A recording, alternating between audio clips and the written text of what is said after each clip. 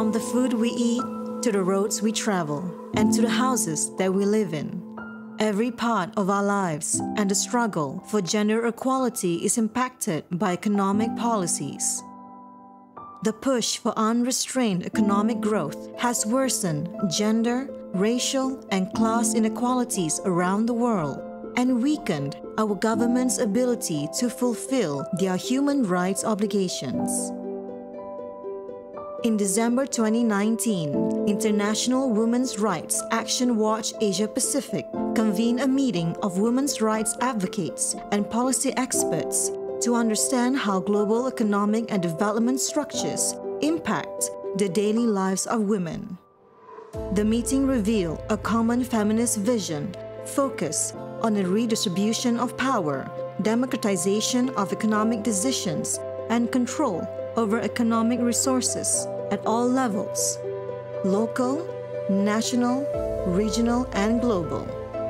The devastating fallout of the COVID-19 pandemic for women across the globe, and especially those in marginalized groups in the Global South, has highlighted the urgency of this vision for a global economic model that puts people and planet first. This video is an invitation to collaborate in that vision.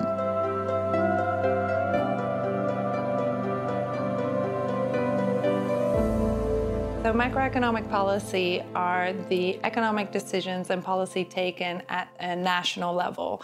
And so they really focus on how a country collects money and how much money it collects, mostly through taxes, but also through other ways, and how it chooses to spend that money. Those policies together are called fiscal policy, and monetary policy is about decisions of how much money is in the economy, which a government also decides. If we know how government decisions on education, health, and social services are connected to global economic actors, we get a fuller picture of who has decision-making power. This way, we can connect local issues to global systems, find pressure points for accountability, and create opportunities for solidarity. So macroeconomic policy impacts really every aspect of women and men's economic lives, and therefore it impacts every dimension of gender equality. Whether you're talking about violence against women, or women's lacking political representation in society, or lacking women's land rights, for example, all of those are representations of existing inequalities in society. And macroeconomic policy can basically exacerbate those inequalities or alleviate them, depending on the decisions of macroeconomic policymakers. Every time that there is a national budget planning, the sector that gets mostly affected is health, in terms of funding. When we do not have a country that commits most of its domestic resources to health, the women and girls are going to suffer. When the funding is cut, they suffer the most consequences in terms of access to contraception, access to information, to health, and all those issues. So it's very critical that we talk about economic and macroeconomic issues. The traditional way in which macroeconomic policy has been approached and continues to be approached is generally gender blind, as in they don't recognize how men and women are differently impacted by macroeconomic policies. And as a result of that, we see a lot of the types of policies that these institutions come out with continue to overwhelmingly undermine women's rights and gender equality. So an example of that is austerity. So austerity is a type of policy that is being promoted by loads of international finance institutions, and it's cutting of essential public services like education. The public sector is essential for gender equality and women's rights. To have strategies to deal with the care economy and the burden of the care economy, which is taken heavily by women, we actually need to have public health services. We actually need to have education services. We need to make sure that you don't have to spend 4 hours walking for water and being exposed to violence. So when we actually look at the specifics, women are in the forefront. And if it doesn't work for women, it absolutely doesn't work at all. A feminist analysis helps us to design policies that improve the everyday lives of women. This means connecting national and global economic systems to women's human rights to land, food, water, and more. Who benefits from these systems? Who carries the greatest risk or burden? When you talk about economic issues of women, it is very important to focus on agriculture women workers because they are landless, so they are working on other people's fields. It's not even 2% of women who have land. Women do not have access and control over seeds. Both of these elements are very critical for exercising your economic rights over food production. With the emphasis on ethanol, which is a demand from European markets especially, the amount of land which is being used to grow sugarcane is increasing at a very high rate. The problem with sugarcane is that it stands for a whole year, and the women are forced to go and work on the sugarcane fields because there is nothing else that they can do. They are not paid, they are landless, and they have also no food. Indigenous movement is revolving around the rights to land. When we talk about land, we talk about collective land, the ancestral lands. There are also ancestral oceans, ancestral seas, and it includes the resources therein. Indigenous women's struggle is not separate from this. We are also struggling for the recognition of women's rights to land, whether that's ownership, control and management, decision-making, in the context of the collective. States are still contesting the recognition of ancestral lands of indigenous peoples. Development aggression has already come in. No? This is in the form of a lot of extractive industries, dams, resource extraction, and conservation, including climate initiatives, no? Carbon capture, which is now dividing indigenous communities. Extractive industries come with a very extractive mindset. They get the gold, sell it somewhere without giving back to the community, leaving the community in disarray and in conflict. So how is this impacting women? They get disenfranchised from their lands, from their roles of nurturing the land because it's already destroyed. They are left without livelihoods because all the resources are gone. A just and equal global system begins from a place of solidarity and is accountable to people and societies, not corporate or private sector interests. The governments say they don't have enough money. A lot of governments also say that the expertise that is needed and the efficiency are also with the private and the business sector. Now we have a bit of a problem here because the private sector cannot be involved unless it's a market orientation for them, unless they're going to be able to make some profit. And so much of what we care about isn't necessarily something that is quote unquote marketable. On the one hand, we listen to the argument that there isn't enough public money, therefore we need the private sector. And then we see that more of the so-called limited public money is actually being used not to provide the kinds of essential services, but to actually bring incentives to the private sector.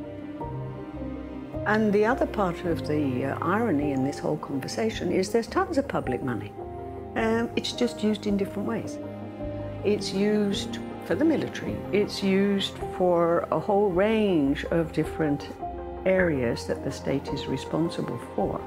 And also, with a lot of state policies, they are actually not collecting the kinds of taxes that they should be collecting from the more wealthy, whether it's corporations or individuals. And so there could also be a lot more public money.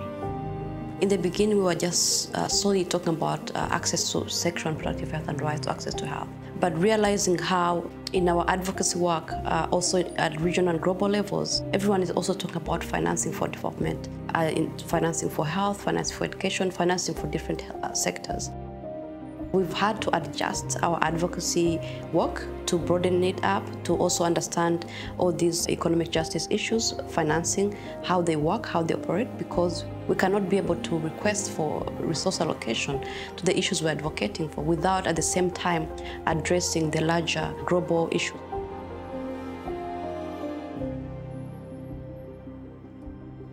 International finance institutions like the World Bank and especially the IMF really influence macroeconomic policy making at the national level. Because they are lenders, they have a huge amount of influence over the countries that they lend money to.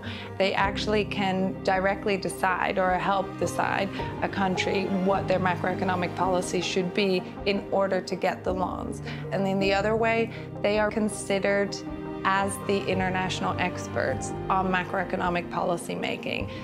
International finance institutions, but particularly the IMF, they are considered really expert. And so almost all governments in the world look to these institutions to tell them what is acceptable macroeconomic policy. So that's how they're influential. We have a very long history of having bilateral agreements with IMF, with the International Monetary Fund. There is also the World Bank. Then we have a lot of grants coming in from UK Aid, USAID, then AusAid, Japan. All of them have conditionalities when they give money. A lot of them are now asking outright for privatization. Privatization in agriculture. In the beginning, Roots for Equity started working directly with women, and we found very soon that that doesn't work because men have absolute control over women's mobility. So we changed our tactics, and we started mobilizing and organizing men first. And now we find that if there are actually progressive men in any village, and they understand the politics of patriarchy, of globalization, of feudalism, they are very willing to include women in the force to push against these absolute structural barriers. Once they are politically organized, they are the very first to come and say, why don't you come and work and organize our women? Once we did the very first level, now they don't need us because they have their own cadre of women who are well-trained and are quite organized, understand the politics. So at the national level, it's really important to start just with your national government, and in particular your finance ministry or your treasury, where macroeconomic policy decisions are actually made, and just look at how they collect taxes, what the public budget looks like, and start questioning those decisions and start challenging them. The Sustainable Development Goals, SDGs, are part of a global plan of action called Agenda 2030 for eradicating poverty and achieving sustainable economic, social, and environmental development. The Convention on the Elimination of All Forms of Discrimination Against Women, CEDAW, is an international human rights treaty that focuses on substantive gender equality and non-discrimination in all areas of life.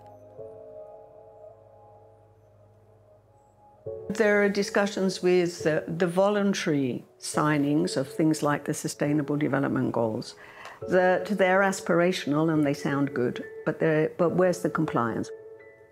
CEDAW is based on country reporting. So CEDAW has a much stronger explicit rights agenda. But so many of the issues that we're facing today are cross-border. Violence against women in Cambodia could be because of the operations of Canadian mining companies. And so we have this cross-border issue, and we have this huge gap on extraterritorial rights, as it's called. And it seems to me that if we actually had a strategy to work the SDGs and CEDAW in conjunction, we would have a very powerful package. Part of that is building alliances. So there are formations at the different levels, from community to sub-national to regional to international alliances that we are doing. We aim towards is genuine democracy, and the genuine democracy question rests firmly on the principles of right to decision-making, and the decision-making has to be in the people's hands. And if the decision-making is with us, we will access control over how resources will be used. And they have to be used for the absolute welfare of our own people, for whether it is women, whether it is children, it is the people with disabilities, aged. There are very, very different realms of people in any country. And every one of them has the right to live a decent, equitable life. And for us, there is no other way but to fight for control of our resources.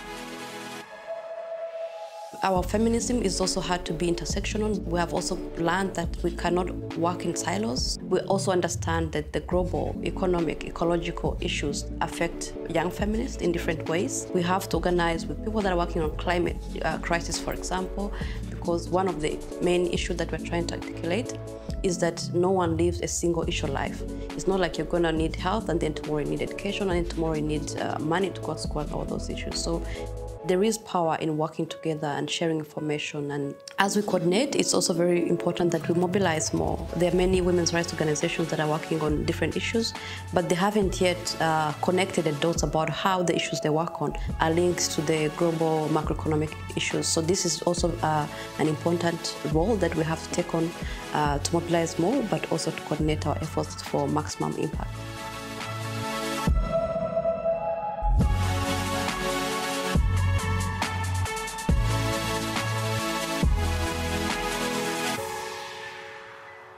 If you want to work with us on this issue or find out more information, visit us at iwraw-ap.org.